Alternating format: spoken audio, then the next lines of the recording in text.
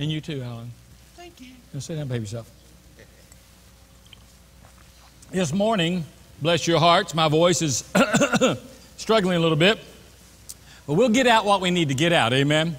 There's a symbol of a kind of a first aid on the wall. That's for a reason, because after being in the hospital systems with my wife for the last several weeks, I've come up with a great sermon. In fact, I'll tell you right off the bat, I remember my brother Phil preaching something like this many years ago, and I scribbled out the notes on an old yellow piece of paper. 3 years ago in Belize, the Lord put that on my heart, and I went digging and stuff and found out, to speak in Belize this particular message, and I've added sense to it, Phil, but you can still have editorial privileges. All right? Where's this thing? Here it is. The message is called The Symptoms of Sick and Dying Christian. Thought it was appropriate for all that have been in the hospital around so many sick and dying people here the last few weeks. You get a real fresh glimpse of how so many of those things parallel our spiritual condition. And just as much as we're so often prone to look at all our physical symptoms and maladies and see what's going on, I think it's important we realize there are some spiritual symptoms as well, that we may not be well. In fact, we may be very sick. In fact, unless something's done, it might be terminal. If we don't see some repair take place or pay some attention very quickly to it. So I thought there would be an appropriate message to share with you this morning. I'll find one of my pair of glasses in a minute. Did I leave them back there again? Anyway, we're good anyway. So don't anybody bring me anything, I'm fine. So many people with the gift of helps around here, amen?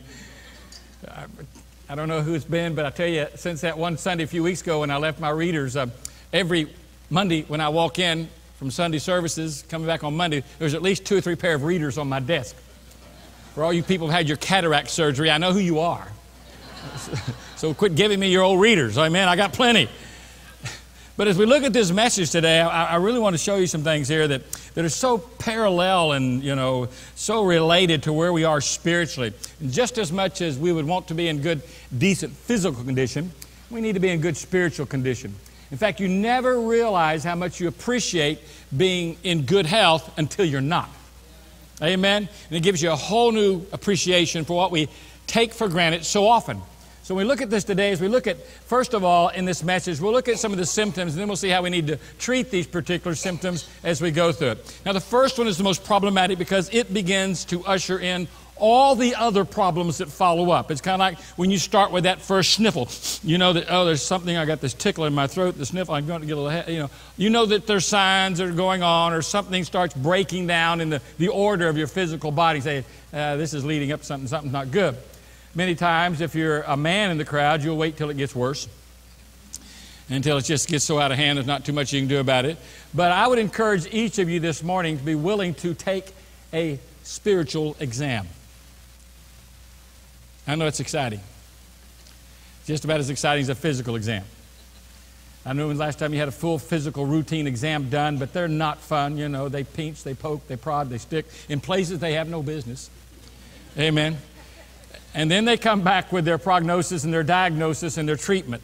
Well, today it may not feel good at different times in this message, but I would encourage you to bear with the symptoms list, because we will move from there to the things that we can do to change where we're at and to somehow expedite a cure for what we're experiencing in our spiritual life at this time. Now, first of all, I would say as we start the symptom list, the main reason most of us get this way and with these spiritual maladies in our life is due many times to toxics and toxins that we ingest in our life. Remember, we're talking spiritually speaking. There are things that you just shouldn't be taking in as a believer that you should leave alone, and the more that you participate and partake in these particular things, they are toxic to your spiritual walk in your spiritual life. But one of the first evidences that ever shows up so slightly and so subtly is this thing called weakness. You're just short of breath. You just don't have the energy to do what God's called you to do. It seems that you know what the Lord wants, but you're just not getting there. And it's just tiring and it's difficult. And a lot of people in our church right now are experiencing this. And it is communicable, so be careful who you fellowship with. Amen. They just get weak. And it's that thing I'm tired, Brother Joe. I'm just so tired. I can't do what God wants me to do. I think the Lord wants me not to do it anymore. That is close to being blasphemous when you say those words. Always be cautious of saying, the Lord told me. Because to be blasphemous means to use the Lord's name in an appropriate manner or to speak ill of the Lord. So let's be cautious when we say, well, it's the will of God. It's the will of God. Let's always be sure we know it's the will of God before we state that something is the will of God. Amen? But the weakness enters in. I just got so much going on. My life's so busy. And so, hey, if your life's too busy for God, then your life's way too busy for the world. You know, and you need to reprioritize. And I know that's a hard thing to do because we think, you know, we're needed in so many places in our thinking in the world. But weakness enters in, and with that weakness comes this second thing that leads to, if we don't deal with that, is the inability to stand up. We just lose our capacity to stand our ground, to stand up for any length of time. And of course, you know we're dealing with spiritual issues, so I'm talking in regard to having the ability to stand for righteousness, the ability to stand for truth, the ability to stand your ground in temptation, the ability to stand up when everything else says leave or sit down or quit or stop. And you get to that point, you're just weak, and you lose in the context of just being able to stand.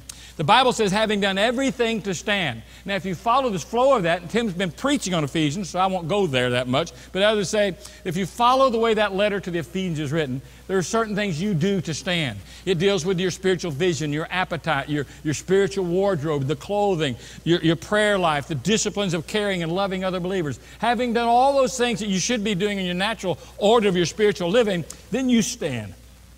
Having done all to stand, stand. And then we stand praying. But what happens is people lose the capacity to stand. We don't stand for what's right. We don't stand against what's wrong. We kind of get to the place where we just don't seem to have the unction to function in that regard. Now, that works in correlation to this next thing, aches and pains. And they usually get to the point where there are aches and pains all over. Everything's a soreness. Every person is just like a sore spot. You know, it's like I don't want to deal with that, or I don't want to deal. It just so much. It just takes too much out of me. And you know, you just get where you're sore at everybody. You know, one of the big symptoms here that lines up with these things is this attitude of cynicism. The world kind of turns around you now and everything. You have a cynical approach to people, a cynical approach to the world, cynical approach to the things of God and what God's doing in your life. You just can't put all the pieces together anymore, you know. Then it turns to a soreness at everybody else. You've lost the attitude to really comprehend what it means to have sacrificial service and sacrificial love in your life. And when you get to that place, it's because these things are adding up. Now here's the problem. They just don't stop. They keep getting worse, and they keep getting worse unless something is done to change the tide of what you're looking at. Now this aches and pains, it ends up now with worries and fears and doubts, and life's a pain, and people are a pain, and your job's a pain, and the church is a pain, and the pastor's a pain, you know, lift group's a pain. I don't have time for this. I don't have time for that. I've always been amazed at how we easily are sold that bill of goods, you know, in our spiritual life. We buy that. Well, they just don't understand my situation. No, you don't understand your situation. And so it's important that, you know, that when we get to the point where I'm going to the doctor to find out what's wrong with me, or I'm listening to the pastor to find out what's wrong, that I have an honest, open interrogation and an introspection spiritually of my own heart and life. Because what happens if we don't start dealing with this, then comes loss of vision. Here's how you can know you're losing your vision. It starts out with double vision. You know, and on one side it's the world, the other side it's the Word. You know, one side it's the devil, and the other side it's the God. And there's this blending back and forth where you're losing the capacity to focus on the right things. And you start focusing on the wrong things. And although they're out here on the edges of your peripheral vision, you know, you every once in a while you kind of get back over here, but you've lost the so-called stamina to focus on the things that are higher instead of focusing now on the things that are lower. You're not focusing on things above, you're focusing on things below. And apparently it gets to the point where you lose your sight. Now Peter wrote the church, and he said, listen, it is possible for you to become so far away from God that you lose sight that you are even a saved child of God. Here's what happens. This loss of vision, when it begins to set in, it doesn't improve if you don't change some things in your life. It just stays the same. And you start getting more narrow-minded and narrow vision in the purposes of the world and self and what you want, what you like, and what your desires are, and what you're wanting to see done. And now you've lost the capacity that you don't see the way God wants you to see. You don't see the kingdom anymore. You don't see the kingdom. You see your world. That's it. Your little surroundings. My family, my car, my house, my job, my this, what, and it's right here. And you lose the kingdom mindset. You lose with that goes the attitude of service mindset. Where can I serve God? Where am I plugged in? What am I doing for the glory of God? And you've lost the vision that said, hey, I belong to Jesus. My Father's God. I am a child of God. I am in the family of God. I even have a job description. I am called an ambassador for Christ. In fact, my ambassadorship is described as being light and being salt. Someone who gets into the world around them, instead of being motivated and fluctuated and frustrated by my surroundings, I'm now being the one who's making the difference. I'm no longer the thermostat kind of judging the temperature, the thermometer. I become the thermostat to set the temperature. But when we lose vision, we lose that. We just kind of fit in the mold, go along with the ebb and flow of whatever else is going on. You know, and if churches and that, we'll plug in church occasionally, but, you know, we just lose the fact that God has something for me. God's got something bigger than me. God's got something He's up to in my life and through my life. And all that is going on around me, good, bad, up, down, it's all for the glory of God. And I said, glorify God in all of it. But with the loss of vision, you come to that place where you just don't see it. Now, I know this may be hard for some, but here's what happens. In a spiritual sense, remember we're talking, there's a loss of appetite. Now, I know some of you hadn't dealt with that in the physical sense, but you have lost your appetite spiritually. That desire for the milk of the Word, the meat of the Word. There's not a hunger for it anymore. You're satisfied with, with just something that's thrown out there for you, like coming to church and the pastor preaches a sermon. But you've heard me use the illustration before.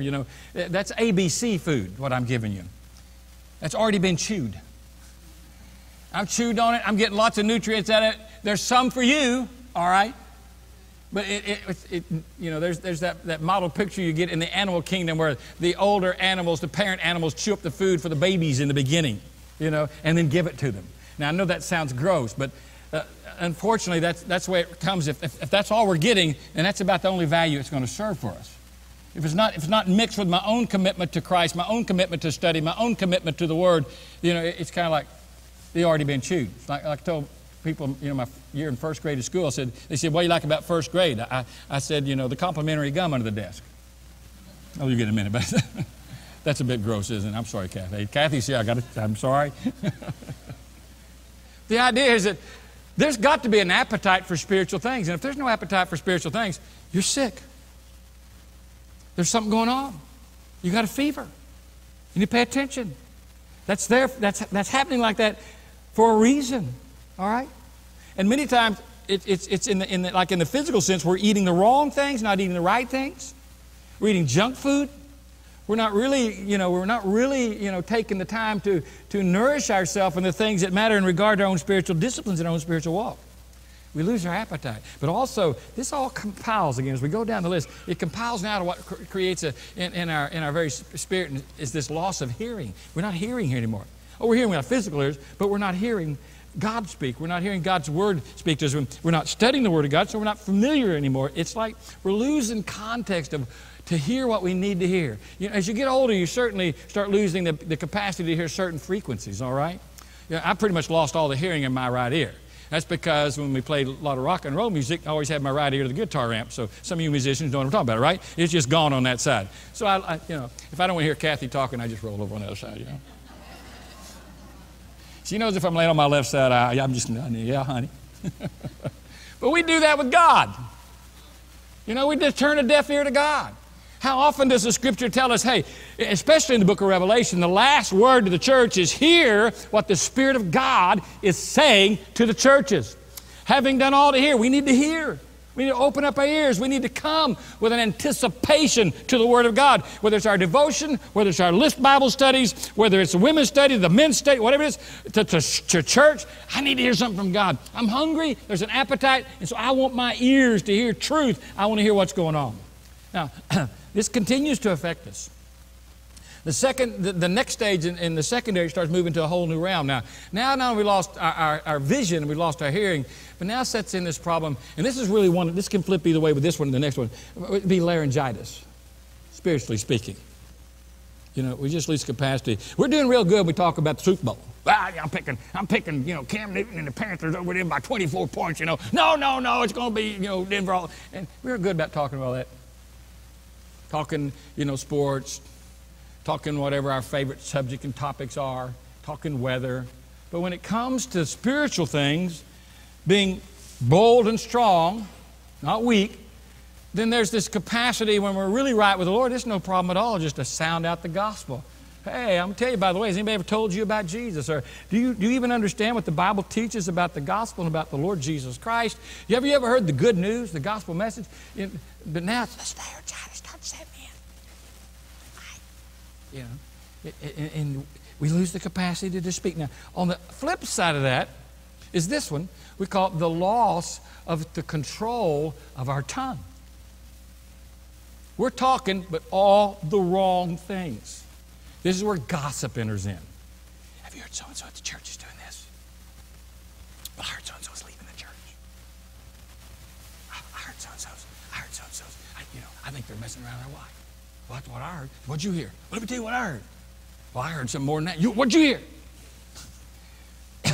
Now, we're in such poor spiritual condition at this point that this gets real easy. In fact, the Bible talks about the power of the tongue, and it's a fire, you know, set on fire, hell itself. And it's real easy to get in the chippy little snippety back talk, gossip, and, you know, all that stuff that goes along with it. So if you find yourself in the mode, you know, having laryngitis in regard to the gospel, but really being able to talk about other people, then you're sick. The Bible talks warning upon warning upon warning about the dangers and the hazards of talking about other people in a negative way, in a critical way, in a judgmental way. And there's warning after warning that describes the spiritual condition of our life with people who are like this. The Bible talks about Brooks Proverbs says, don't even fellowship with people like that. If you have a friend that's a gossip and likes to gossip and loves to gossip, yeah, and that's the world around us. I mean, look at all the gossip shows out there. I mean, half the news networks are just gossip shows. And then you add all the other TMZs and Hollywood Insights and all. It's just all gossip shows. Everybody loves gossip. You know, they said, you hear about so-and-so. Yeah, I heard about so-and-so. I mean, I heard about so-and-so. Well, I heard about him too. You know that commercial? Help, I've fallen, I can't get up. It's that help, I'm talking and I can't shut up. Amen. That's because you have this lost control of your tongue. And the only thing that controls the tongue is the Holy Spirit of God filling your heart and life. It seems to work its way and course itself through our spiritual body and conditions. So the next thing you have to deal with this issue we'll call it reflux and regurgitation. You know, there's a lot that goes on in the spirit of a Christian, in the heart of a Christian when they're not right with the Lord. There's a lot of conviction. There's a lot of wooing by the Holy Spirit. There's a lot of self-guilt and even self-condemnation. You add to that, Satan loves it when you're backsliding because he just keeps heaping on condemnation. Right? So that creates a lot of gas and a lot of acid and a lot of reflux that goes on. You know, and no matter how many Tums you take, it will not solve, because this, I believe, also affects us with the spiritual affects us even with physical reflux. I believe that. And with that, if it doesn't stop there, then it's just all the way regurgitation. Now that's a nicer word from the dictionary that I could find for the word vomit. There's nothing pretty about the word vomit. But the Bible talks about vomit, you know. Some of you may remember I shared you a story many years ago about preaching at Spring Baptist Church when I was in evangelism, you know, and it was on Easter Sunday. And we started the crusade on Sunday morning, Sunday night. We're there. The house was full. Easter Sunday. You know, I'm getting up to preach, and all of a sudden I'm starting to feel woozy. I've been in the pulpit 3 minutes perhaps. Started my sermon introduction, and I'm thinking, I just stopped and said, folks, I said, I'm really not feeling well right now. I said, we just need to pray. I said, so I stopped and led us all in prayer and prayed for myself, laid hands on myself, you know, and So we're going to get through this sermon. Boy, I'm looking at the paper, and I'd preached this sermon a lot of times in a lot of revivals, so I wasn't worried about notes or anything. I'm just watching the page go back and forth, and boy, I'm feeling my stomach flip, and I'm getting real lightheaded. I feel like I'm getting ready to pass out. And so I'm thinking in my mind, I'm going to get through this sermon. Well, about 5 minutes down the road from that, no telling what I'd said, that's it. I'm either going to pass out or throw up or something. So I said, listen, I've never done this in a crusade that I've ever preached in, folks. I apologize.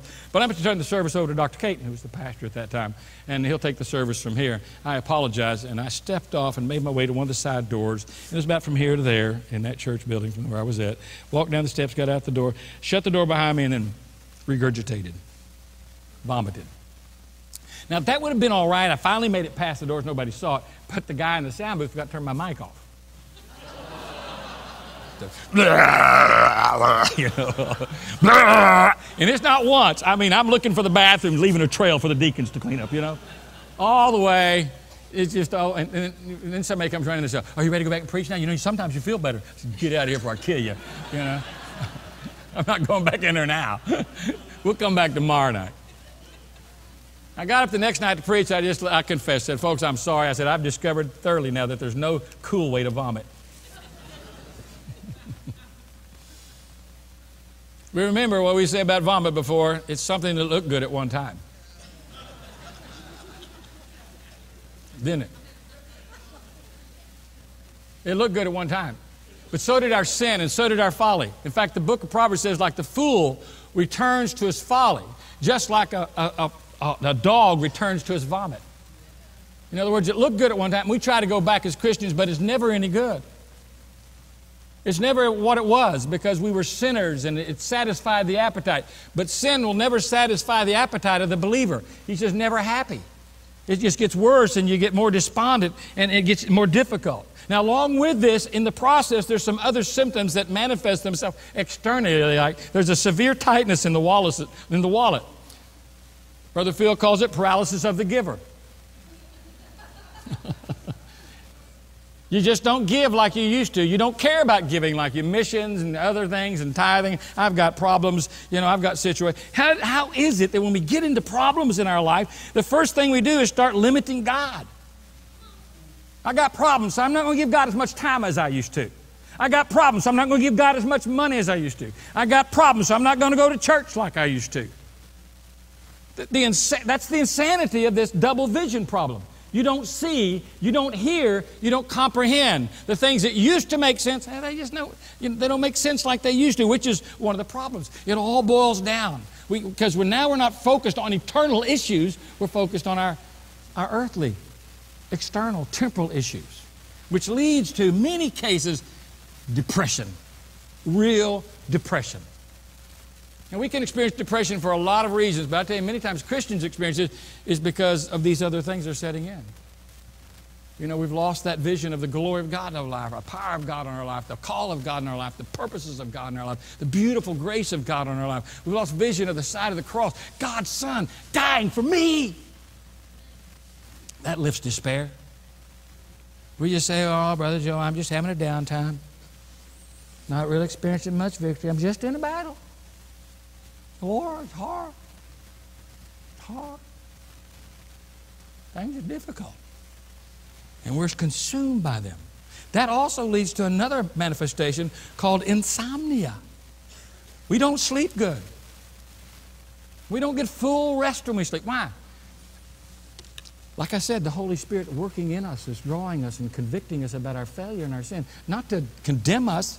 He doesn't do that. He's convicting us. He's drawing us back to Jesus, drawing us back to life, drawing us back to fullness, drawing us back to peace, drawing us back to victory. And we're resisting. And so we're living in despair because of our resistance. And add to that, Satan doesn't stop. I mean, you thought that when you bowed out a little bit and quit being so committed and on fire for Jesus that he was going to back off. Sorry, he lied. By the way, he is a liar. He'll promise you all those things. You're just doing too much. If you back off, that would be so hard. And he's a liar. Anytime you choose to listen to what he has to say, you're headed down tombstone to territory. I mean, you're on your way to death row. It's a miserable place to be. So despair and depression and insomnia. Add to that the self-inflicted guilt. I know I'm not right with God. So that's going on. So there's this turmoil. So we don't sleep like we should. And here's the worst of it. It affects us mentally as well as emotionally and physically. We just become irrational. We can't be reasoned with. I mean, people sit and say, you know what you really need to do? I'm going to tell you the simple truth. That here's what you ought to do. You ought to get with God, get things right with God, get your heart turned back over Him. Get back to those simple commitments and love and fellowship and the disciplines of fellowship. Spending time with God, getting His Word. And I did all that.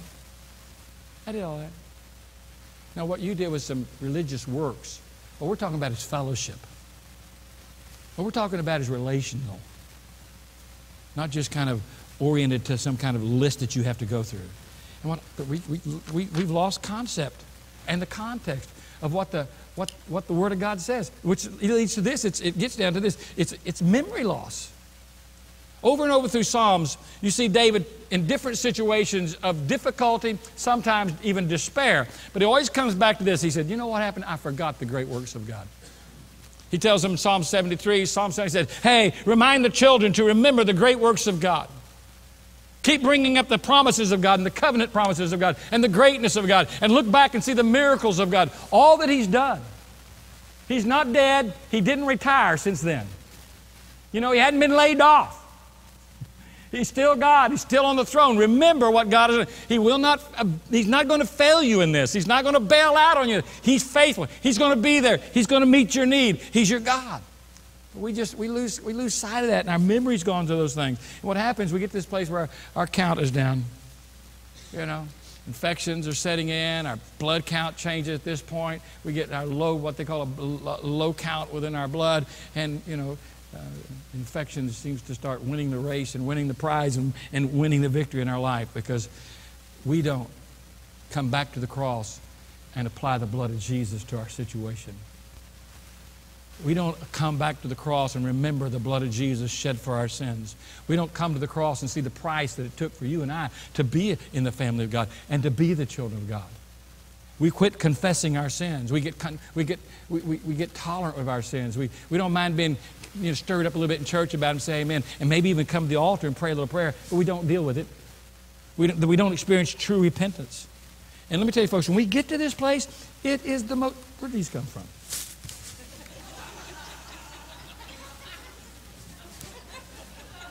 Loss of memory. I'll take a drink of water on that. I need a drink. I don't know what you put in this, but it's good.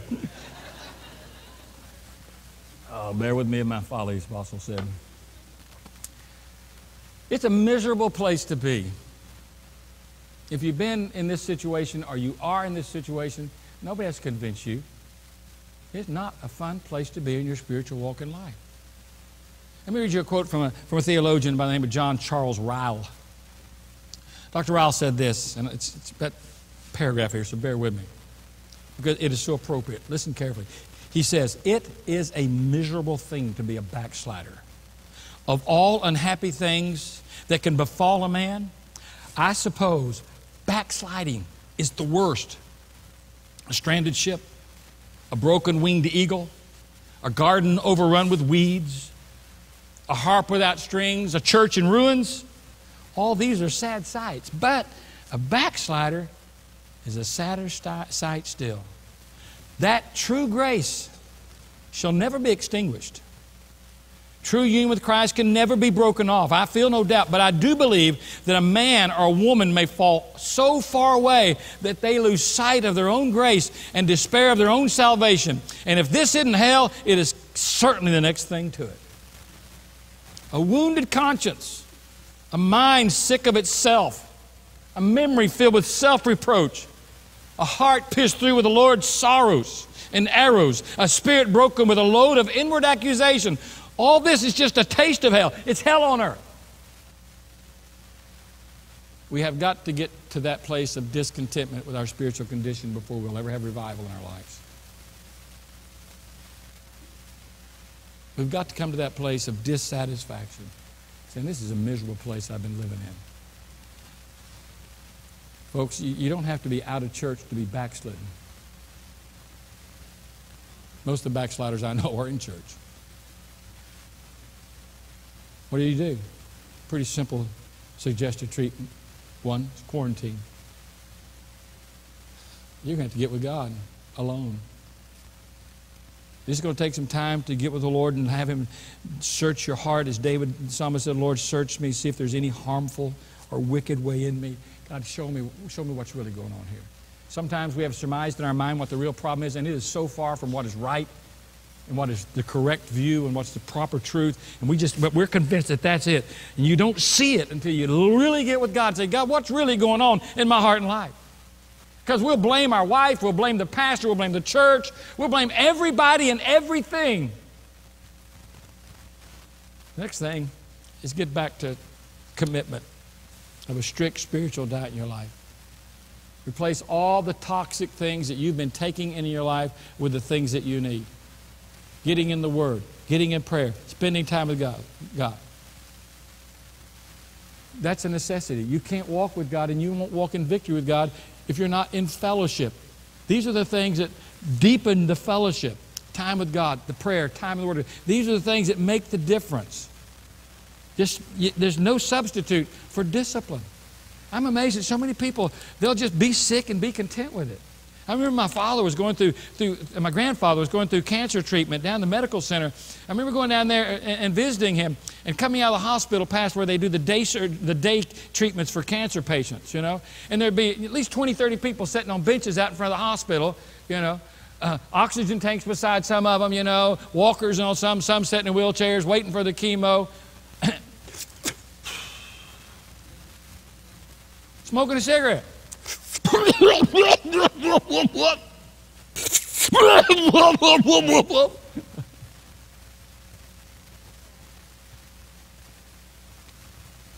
The insanity of our sin? You say, that is ridiculous. I can't believe it. But look at our lives. How often have we been the same way? You know what it is that's causing the problem. Why do you keep feeding on it? You know what it is that's affecting your life or infecting your life. Why do you keep exposing yourself to it? Why do you keep allowing those things to come over your radio or TV? You know they're not helpful. Why do you watch those things you know that are destructive to your life or your marriage? You have to make decisions. And there's no maturity. There's no deep fellowship. There's no walking with God outside genuine discipline in your life. You can grow lazy and fat in your spiritual life, and you'll grow lean in your soul. It's a tragic sight. Add to that necessary surgery. And the only thing that can do the surgery properly is something that has to be sharper than the scalpel. There's only one thing that's sharper than a two-edged sword, and that's the Word of God. If there's a stronghold, if there's a behavior pattern, if there's a habit, if there's something that maintains in your life that it keeps dragging you down and beating you up, then it's time to get serious about the Word of God and the application of the Word of God to that problem. If there's a problem with the way I'm living my life, I clearly as a Christian know exactly what it is. Praise God for a concordance. I can go to my concordance and find everything in the world about every scripture verse that deals with every problem I have a need of. Every promise that's needed to be claimed. Every action that needs to be taken. It's in the Word of God. It's a living book so that when it's applied, it makes a difference. Some of you take blood pressure medicine. You take it once in the morning. You take it once in the evening. Some of you take some other kind of pill for this, another little pill for that. You take it disciplined, regimen. Some of you have the little pill boxes. So this is Monday, Tuesday, Wednesday, Thursday, Friday. You know. Or you got the little bottles lined up on the shelf. You know, I'm sick. I need to take this one twice a day. You know, and you do that. Follow the full regiment. Don't stop taking it till it's all taken. There's a word in the Word for your dilemma. There's a word in the Word that you can take and you can start putting that word in your heart. And you can start memorizing that word and you can meditate on that word and you can let that word breathe in you and over you and through you. Thy word have I hid in my heart that I might not sin against God. And let God's word cut that out and clean it out. It is like a therapy that is so unique and so powerful and so supernatural. Only God can do it. Jesus said it like this, now you are clean through my word. you're going to have to spend some time with God and get serious about His Word in relationship to where the need is. You've got to get to the heart. Because that's the source of all the problems. You say, what's the heart of the problem, Pastor? The problem with the heart. It's a problem with the heart. And we get our heart right. So I close this. Let me give you a little treatment here. I'll give you the antibiotic for the day. The Lord will have to lead you through the rest of them, all right? You know, in the physical life, it's best to eat your vegetables, you know, and all the things with your vitamin C stuff and your fruits, because it's got all those good antioxidants in it. Well, you know, one of the most powerful antioxidants is vitamin C. Well, there's 3 C's I want you to take with you today. All right? The 3 C's that'll help you through it and walk you through this, and we'll find them here. They're bouncing their way down. The first one is confession. You have to own it. Not blame somebody. You have to own it. You say, I'm messed up. I'm backslid. My heart's not right with God. And I'm on that road. I'm not down here yet, but I'm up here, and I'm seeing you know, it's a downhill. We're never static in our life, are we? We're either going forward or we're going back. There's no stationary spot in the Christian's life.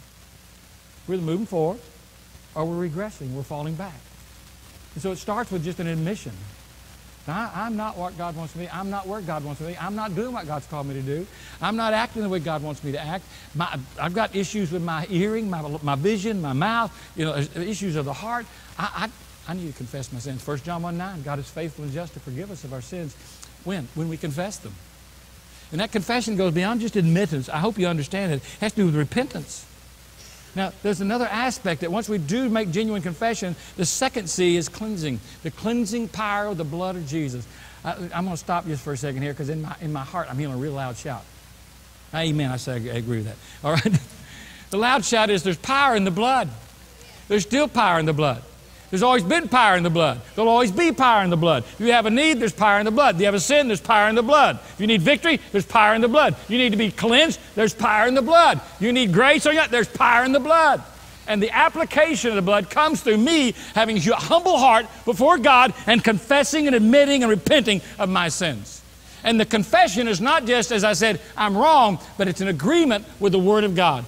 And the claiming and the application of Jesus' blood. You want to deal with the insomnia issue and the guilt issue? The blood of Jesus is your answer. Somebody ought to shout. I mean, I don't know what's the matter with you. The weakness is set in, I know. So weak it gets hard to hear this sometimes. But I desperately believe with all my heart, as the pastor of Believers Fellowship, that's the only one I can be accountable for, that if we don't get this today, we're going to be in trouble. Because there's some of you today who think you're there, who are so far from there, that if the truth were exposed, you'd be embarrassed this morning. That includes me. I don't want to live with a presumption, I'm right with God. God makes that judgment in our life. So we need to have that humble heart. Say, God, I don't want to presume it. I want your righteousness, not mine. That's arrogance. I want to be humble before you, and I don't want to strut my stuff as though I've arrived when I hadn't even gotten near the neighborhood. Wash me, cleanse me thoroughly. Now catch this. This is the hard part. This is the hard vitamin to swallow. It's called commitment. Listen to this passage, and it's the answer of the martyrs during the time of tribulation, but it's applicable. They overcame him. Those who lost their life for Jesus overcame the devil by the blood of the Lamb and by the word of their testimony, and they loved not their lives unto death. One passage says, they held not their lives dear unto themselves. In other words, they took their life and said, this is your life, God, do with what you want. I mean, look at our lives in the view of what's getting ready to happen, what's already happening in the world today with martyrdom. People every day giving their life for Jesus. You know? And I don't remember which old revivalist or Puritan pastor I read this from years ago, but it always echoes in my heart when I think about a sermon like this. It read like this: is the way you're living your life right now worth Christ dying for? That's powerful, is it not? When I think about where I am, is this what Jesus had in mind when he said it's finished? This is what he wanted for Joe Arms when he said, paid for, till I die. Let's never settle for mediocrity. Let's don't get down here in the rut. There's this issue in our life called commitment. And this is where I really do believe the problem, not just Believers Fellowship, but churches all across the Western Hemisphere fall into this category. We don't want commitment. We want to pay somebody to do the children's work. We want to pay somebody to youth work. We want to pay somebody to do the hospital visits. We want to pay somebody to lead the music. We want to pay somebody to do everything in the church so that all we have to do is come and sit in our little comfortable, padded chairs and listen to a sermon we can say amen to. Got to get back to the place of I'm part of this ship, boys and girls. I'm on this boat. It's called Believers Fellowship. I'm part of it. Sink, swim, or die. I'm going all the way for Jesus. I have never felt like quitting a job, stopping pastoring a church more than I have in the last 6 months. I have written my resignation letter at least 30 times. And then the other night, God just asked me, how long are you going to stay in that little party you're having there? Little pity party. You enjoying that? I sent everybody invitations. Nobody showed. We're getting little pity parties. Thank God for grace. Amen. Thank God. But folks, I'll let you know right now, there's no one person here can revive our church and restore our passion. It means you getting yourself right with God, me getting myself right with God, each and every one of us individually saying, I need to plug back in. But all too often when things get going, as I said earlier in the message, our natural, normal, human tendency, I'm done, I need to withdraw. Hey, I'm retired, I don't need to do that. I was laughing at a pastor the other day, called me, he was voicing some things that had been on my heart. But he was asking me what to do. And the Lord has a wonderful sense of humor, doesn't he? And I just shared with him what the Lord was saying and what the Lord was doing. You know, take care of your business first. Get your heart right. Prioritize your life. Prioritize your walk. Prioritize where you're going. We have great days ahead of us. We have great ministry. We have all the equipment we need. We have all the tools that we need. I mean, even in a physical sense, God has blessed us with great facilities and equipment and tools and people. We just need to do it. I mean, there's some things that are getting ready to happen in events in our church through different conferences, the men's conference, the women's conferences, the mission programs that are all coming up. These are all transformative actions that we can take, or they can just be an event on a calendar. You know, ladies can sit around and say, oh, they're going to do that ladies thing again. I wish Rebecca quit putting that stuff on the calendar. You know, I got something going that weekend. I got to go to the Flower Festival or whatever, the chili cook-off. The Renaissance. What's important? What's important? The attitude ought to be, I'm not only going to be at that conference, but I'm going to invite every woman I know. Everybody, I have 367 people as my Facebook likers. And I'm going to social media them to death until they get there. I have 1,400 names in my email. I'm going to hit them all. You know what I mean? People I have in my contacts list, we don't memorize phone numbers anymore, right? Hey, they're all right there. What are you doing in traffic? Just put that little phone on the speaker and hook it up there and just go down your contact list, lady. Say, I want to invite you to our ladies' conference. You're stuck in traffic, might as well invite somebody to church. Same for the men with the men's conference. There's so many things that we can do to change the life of so many people. How arrogant for us to sit around and just breathe our own air. Be preoccupied with their own stuff. If you find yourself backing up, stop it. Stop it now. Get for the Lord. Start moving forward. These are never days to retreat. These are days to sound the trumpet in Zion. These are time for the church to arrive. It's time for the people. The world is sick and getting sicker by the second. It's our moment. Because where sin is, grace much more abounds. We need to rise to this moment and this time and this occasion and not just say it as this byline for such a time as this, but believe it. We are here for such a time as this. Let God get a hold of our hearts and our lives. Let me close with two quotes. One was by Charles Spurgeon. He made this statement in regard to backsliding. With deep repentance and sincere faith, find your way back from your backsliding. It is your duty. If you have turned away from Him whom you profess to serve. Don't just say it. Do it. The other was written from a prayer that was given by an old shepherd during the Welsh revivals. Back in the 1600s, I guess it was, when the great Welsh revivals took place and people were getting saved all over the countryside and just falling under conviction. Whole churches repenting, getting right with God. People turning on every turn, coming to know Christ as the Lord and Savior. But one of the Christians who experienced revival during that time, whom God used greatly, was an old shepherd. And he offered this prayer up in one of the Welsh revival meetings. Here's what he said. He's kind of expressing his grief over his backsliding. Lord, I got among the thorns. I got among the briars. I was scratched and I was torn, bleeding. But Lord, it is only fair to say it was not on thy ground I had wandered out of your pasture. If you're bleeding like that and torn, it could well be you've wandered out of the place where the shepherd is feeding. To be where the Lord is to be where revival is. Because all that revival is, simply put, is a restoration to our fellowship. Genuine fellowship. Where I do believe he walks with me and he talks to me. It confirms that we're not alone. When my life focuses and centralizes and flows out from him on the cross. Now, if you're just thinking, well, Brother Joe's just kind of gotten out of his head today, going a little crazy, and it'll be all right next week. I hope not.